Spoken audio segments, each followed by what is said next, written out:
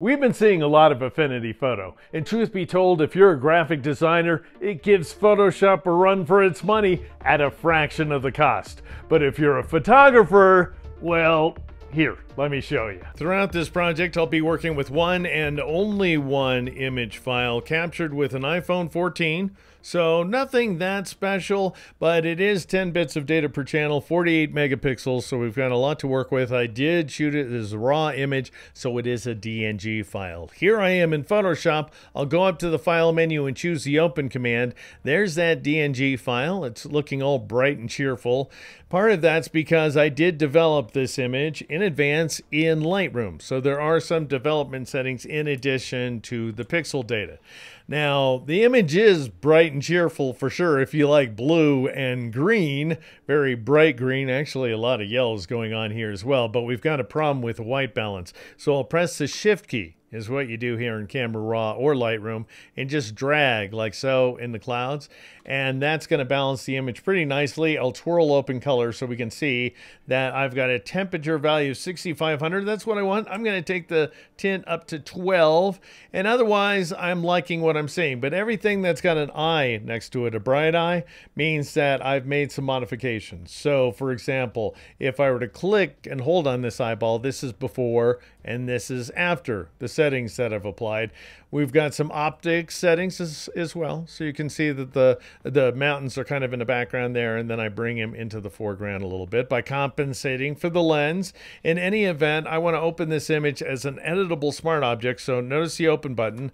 I'll press the Shift key and click on Open Object, and we then have a smart object. Notice this guy right here in a layers panel, and that means that I can come back and edit those raw settings anytime I like. All right, now let's see how things compare to working inside Affinity Photo. It all starts off very much the same. I'll go to the File menu and choose the Open command. There is that bright and cheerful DNG file with the new white balance settings applied, by the way. So Camera Raw went ahead and snuck that in before I opened the image inside Photoshop, but you wouldn't know it here inside the Develop module. And that's because even though this is a very powerful module, by the way, in its own way, and it has access to all the raw image data, all 10 bits per channel, it does not read any of the information conveyed by Lightroom or Camera Raw. And so that may be enough for many of you just to say, oh, in that case, I'm out. In which case, won't you do me a favor and subscribe? I just saved you so much time. But for the rest of you, what you would do is click on Develop right here in order to switch back to the standard photo persona, as you can see. And we now have a raw layer style. Notice that, which is very much like working with a smart object inside Photoshop.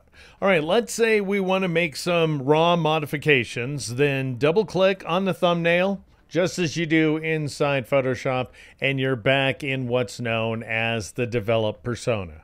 And notice right up here at the top, we have our exposure modifications. We can take advantage of those if we want. I'm going to really crank up the exposure because the image is way too dark.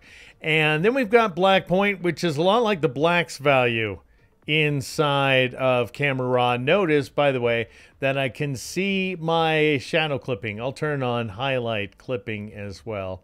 And then if I drag up the black point value, you can see anywhere that's blue is shadow clipping. So I wouldn't want to go that high. I'll take it up to, let's say, 10%.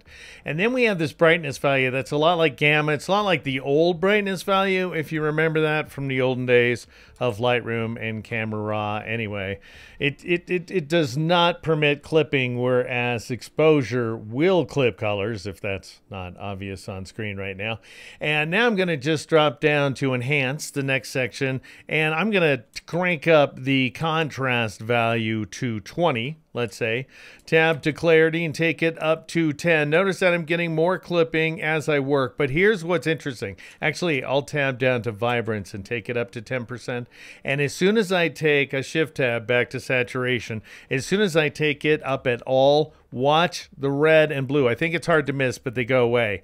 And so there's some bug at work currently that prohibits any saturation value other than 0. I'll change it back to 0 right there. Notice right at that second, there it is.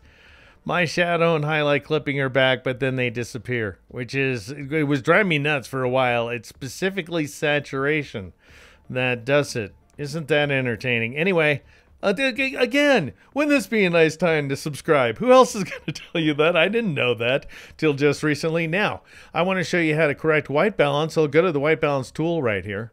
And the sky's just totally blown at this point. But here's what you do. You press the Alt key option on the Mac and you drag like so.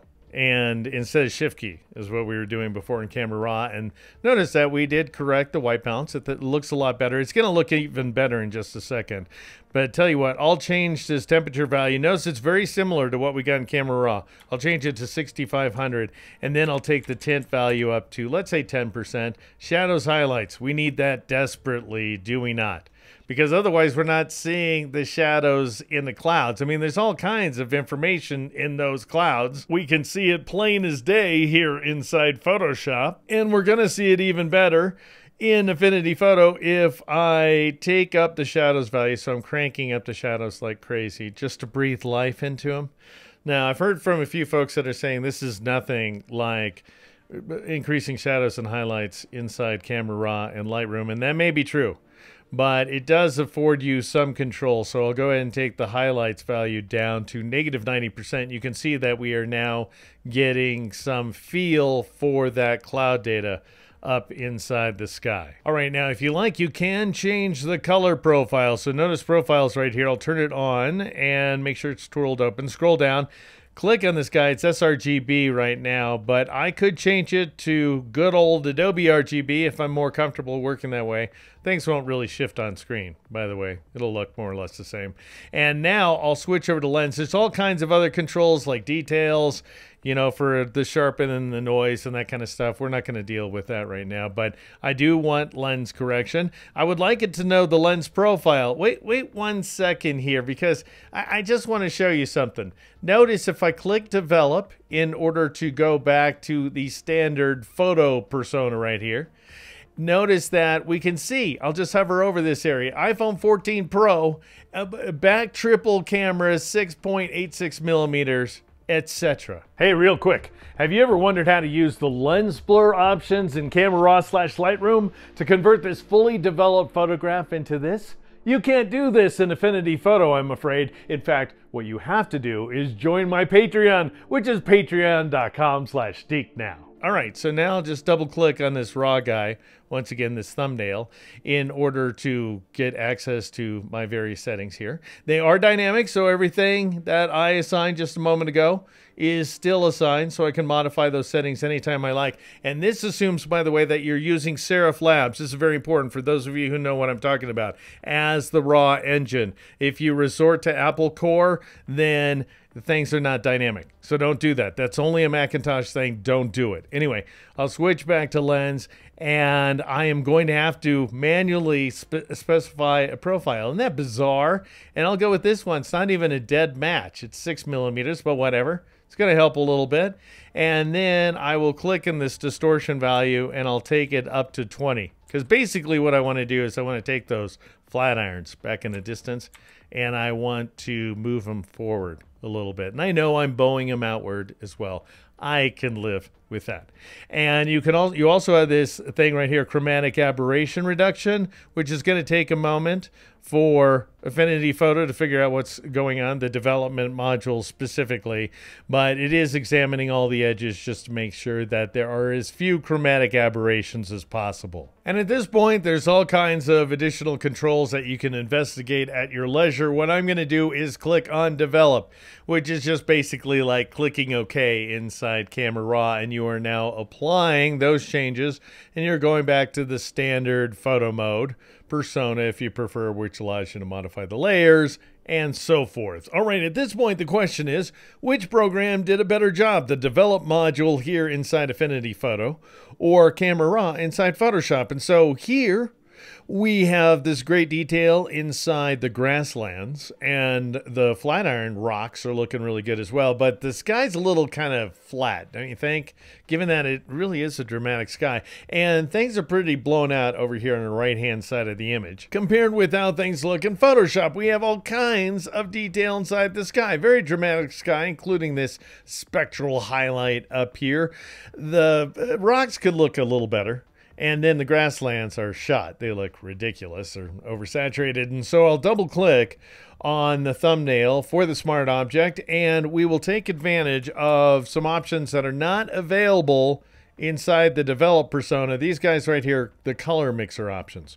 And so with hue selected, I'll switch to the targeted adjustment tool. And that way I could say, you know what?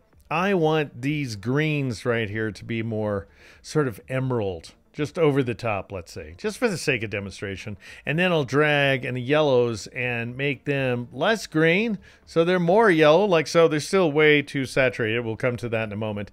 These rocks right here could be more purple, so I go ahead and drag to the right on those. You can see the values changing over here on the right-hand side of the screen, and I'll drag in the trees so that they're more green, even though they look ridiculous.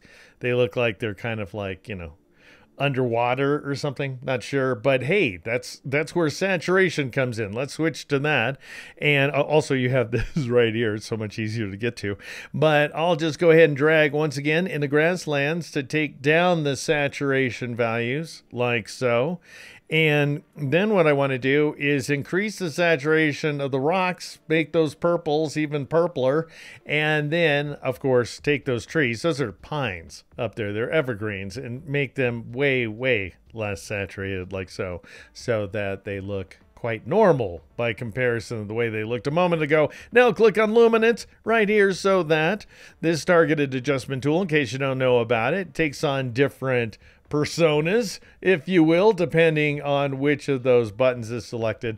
And so I just took some of the life out of the grasslands right there. And then we have one more problem, which is, notice right here that we have, oh, come on, let me zoom in, please. There they are. We have some power lines. And that's because this is not too far from my house, actually. We need power here, and so I don't want to see it in the photograph, however, so I'll click on a remove tool, and I'll just go ahead and drag very sloppily all over. I don't care about doing a good job where this is concerned. It's going to come out really easily, as you're about to see. And this is not something you can do, by the way, inside the develop persona. You can't really do it inside Affinity Photo in general.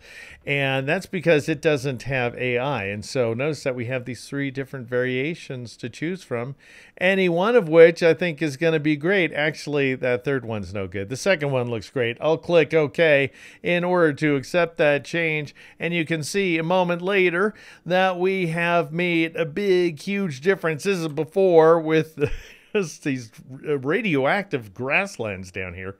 Grasses, if you prefer. I don't think they qualify as grasslands. They're too small. And this is after. All right, let's compare the various versions of the photograph in Photoshop's full screen mode. So here is the image according to the develop persona inside Affinity Photo. Of course, because this is a raw image, you could go your own way.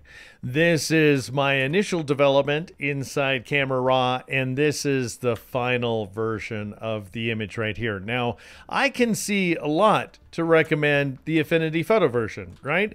It's more naturalistic. It might even be truer to the actual scene as I captured it, but it's a little bit too picture postcard, in my opinion. Whereas the image that I created in Camera Raw could be Lightroom, has a lot more drama. There's a lot more contrast in the foreground. We have a reduced amount of contrast in the background, so it stands out really clearly.